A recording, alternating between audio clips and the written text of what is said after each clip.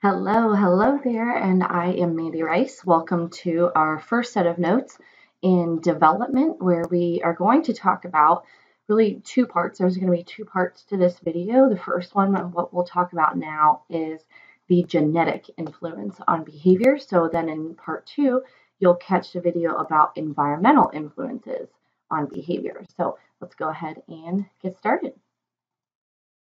So you'll see at the top of your notes, if you don't know what notes I'm talking about, go ahead and scroll down and follow the link to my store where you can purchase these notes for a really good price. But up at the top, I give you this Venn diagram over what is kind of termed the great debate in psychology, where psychologists and anybody who's really paying attention, anybody who's ever considered who they are and where they come from, has considered this debate: nature versus nurture. So let's kind of briefly talk about what these are. First, what they have in common is that both impact behavior in a way that makes it difficult to know which one is responsible for any particular behavior, right? So a more obvious one is I have brown eyes, let's say, because my mom gave me the dominant gene for brown eyes. Okay, so that one's kind of obvious, but what about your anal retentiveness, a personality trait, or your type A or type B personality trait, right? Like, where do those come from? What about your religious beliefs and your work ethic? Where do those things come from? So the difference between nature and nurture is that nature is strictly your DNA. I don't even like to say that nature is what you're born with or comes from the womb, because even in the womb, nurture has an impact there. So nurture is things like schooling, and of course your family and the way that you're raised, who you're raised by and how you're raised, but it's so much more than that, right? So and we're going to talk about that, the nurture side of it, the environmental side of the debate, in part two of these notes. So perspective or approach, a school of psychology that we really need to consider is evolutionary.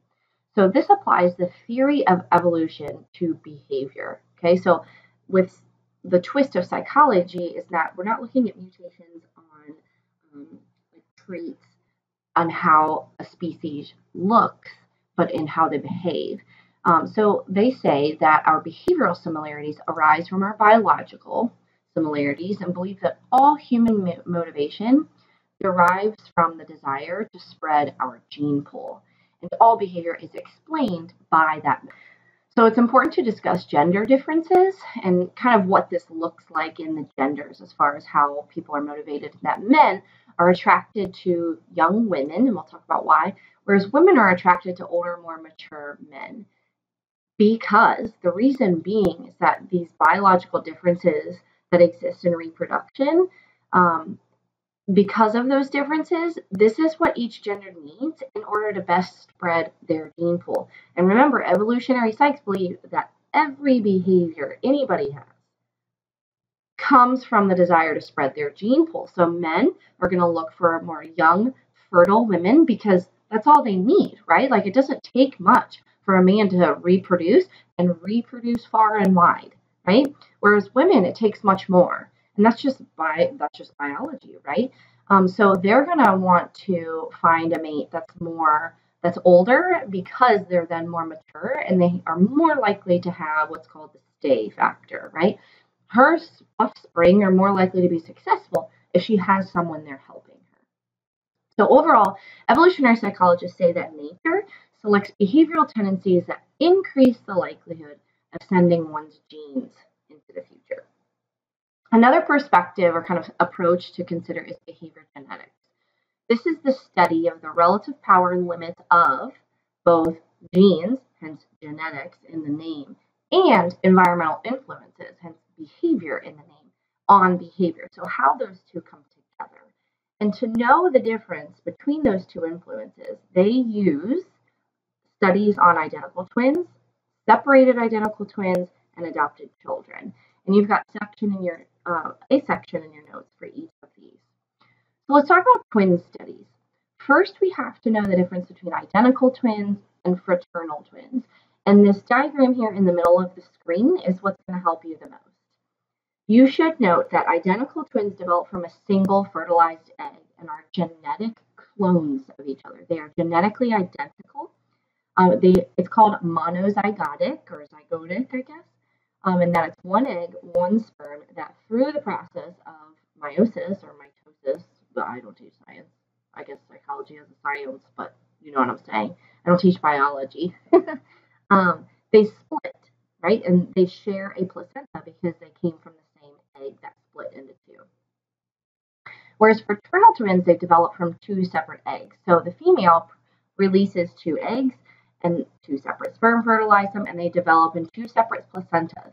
They are no more genetically similar than ordinary siblings. They just happen to be in the same womb at the same time. And research has found that identical twins are much more similar than fraternal twins in many ways, like abilities, personalities, and interests. So this guy here at the University of Minnesota and what was his Minnesota Twins project did a ton of research. This is Thomas Buchard. It began in 1979 where he focused on identical twins reared apart, meaning raised apart. They were separated at birth for whatever reason. Research is still ongoing, but he did study over 100 pairs of identical twins that were separated at birth. And he reported that heredity, right, like what they have some in common because of genes, accounted for 64 to 74% of the differences seen in IQ between identical twins, right? So kind of showing that research and how similar they are. This is kind of an interesting story to consider about a pair of separated twins, Jerry Levy and Mark Newman. So when they finally met after all grown up, right, they had the same mustache, sideburns, and wore the same glasses. One had a degree in forestry, one took a job trimming trees, one installed sprinkler systems, one installed fire alarms. Both were volunteer firefighters and liked to hunt fish, watch John Wayne movies, and loved Chinese food. And then both drank only Budweiser beer, holding the can in an identical manner. So kind of showing you that genetics, because that's what identical twins have in common. You should definitely write that down, and that you separate twins so that you can see that, wait, their genes are exactly the same. So any differences there would be due to the environment, not their genes. Just to kind of see, okay, how influential is the environment? Or how influential are genes? Because in that case, they were very influential. All right, another study is on children who are adopted. Adoptees' personality traits, so the children who are adopted, are more similar to their biological parents than their adoptive parents. However, their adoptive parents do influence children's attitudes, values, manners, faith, and politics. So adoptive children, they even tend to score higher on intelligence tests than their biological parents, as well as tend to be more self-giving and altruistic. That's kind of interesting. But the biggest thing I want you to take away here is to think to yourself, okay, what do adoption studies show us as having an influence on our behavior? Adoption studies show us what is culturally or environmentally determined. And that those are things that you can choose, that you are taught. There's no way you're born with those. So things like attitudes, values, things you value, manners, faith, and politics. Those are influenced by adoptive parents or the environment. Okay, let's talk about heritability. Heritability is what I call with my students the big bad H word.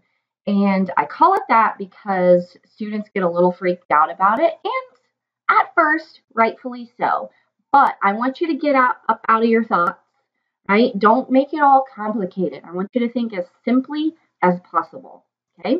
So first, what I want you to write down and like make a little cloud around it or highlight it, whatever you do, that heritability is simply difference due to genes. So with something like inheritance or how we inherit genes from someone, right? That's how we're similar. That's not what heritability is. Heritability wants to see or is looking for how people are different because of their genes. So their genes are different. So here's kind of the fancier definition. It's the extent to which differences in appearance of a trait, so what you can see in a trait, is due to the differences in genes.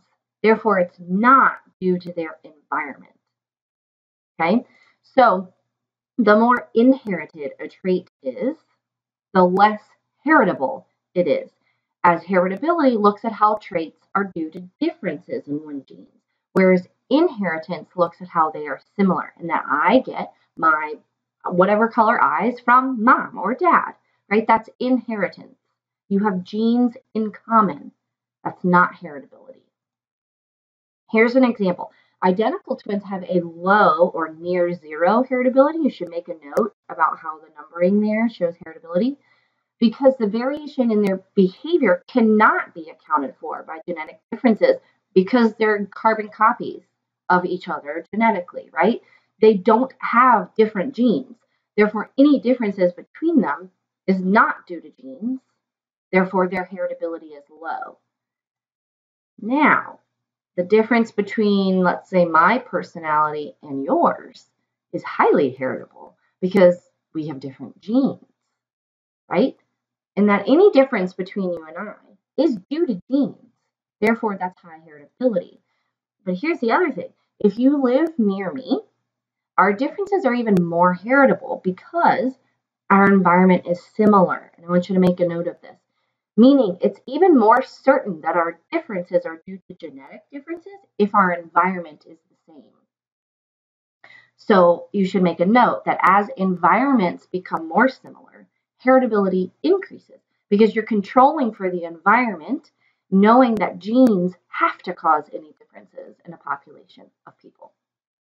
So I hope you find this set of notes helpful, and make sure you catch part 2 for the environmental influences on behavior, and have a great day.